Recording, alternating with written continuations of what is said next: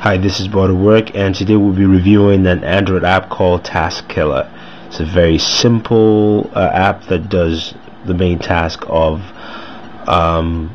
memory management. So basically, it's a task manager like you have in Windows Mobile or as well as your PCs. So let's just open that up and check it out. Basically, the icon for Task Manager looks like a red Android logo with skull and bone sign across it. So when we click through it, once you get into the application, you basically see this. It gives you a view of all the apps that are on. I have Google Voice, I have a calendar, I have Gmail settings, and of course Task Manager itself. The ones I highlighted in orange shows basically the ones that are active, and the ones in white are basically the non-active, or should I say secondary apps that are open.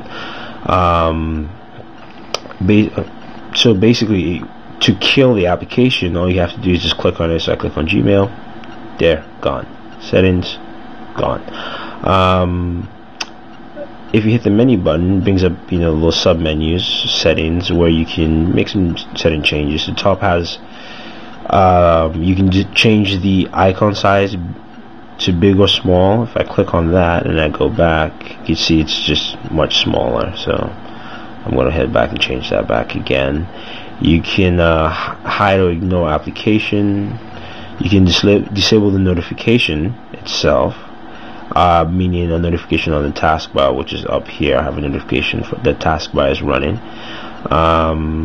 and you can import and export different skins, and that's pretty much it. Oh, one more thing, the big button on the top basically kills all the apps running as well as taskbar itself. So once I hit that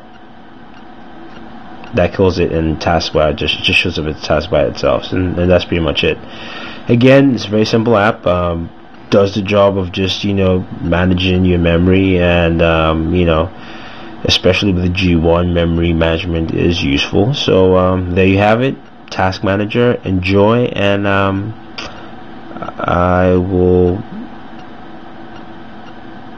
thanks.